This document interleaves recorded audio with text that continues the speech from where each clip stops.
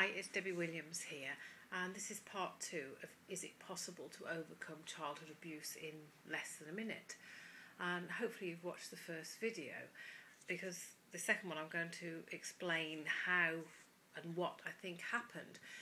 When I said to the two people who came to me separately, who said, I've had childhood abuse in the past and that's why I can't lose weight, I said to them, okay, we need to do something here of dumping it to one side when I do the trance, because I can't actually see you beforehand.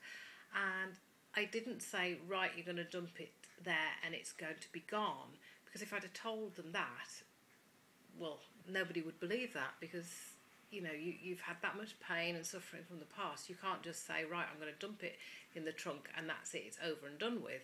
Things just don't happen like that, or people don't believe that they can happen like that. Yet when you think about it, the moment you make a decision for something to happen, everything changes. The Latin term from decision means to cut off from any other possibilities.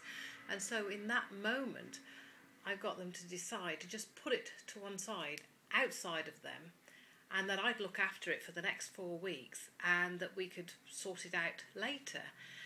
And in the meantime, they had 4 weeks worth of space, 4 weeks of me training them how to eat like a lean, healthy, happy person, which is a loaded statement there, because anybody could be lean, drop a load of cocaine, but they wouldn't be healthy or happy. So we're not only teaching them strategies of what lean people do, but also how to be healthy and how to be happy, which includes self-esteem and feeling good about themselves.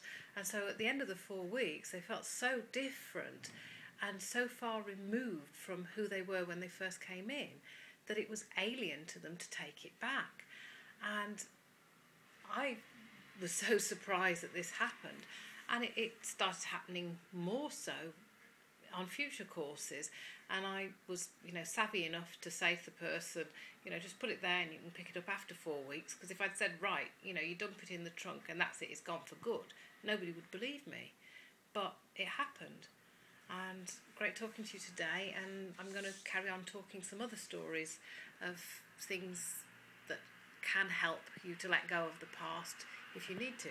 I have a product called Overcome Childhood Abuse, which allows you to do a more thorough job of getting rid of things, which I think a lot of people feel that they need to put a certain amount of effort into getting rid of things. But with hypnosis and NLP, it's a very ethical way, a very humane way, because we don't talk about going over the past and reliving it. It is disassociation, which was exactly what happened in the previous thing. They disassociated from it. They were able to put it to one side.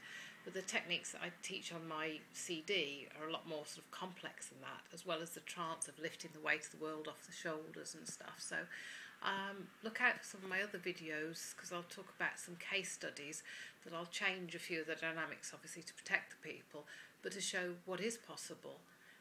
Great talking to you. Bye now.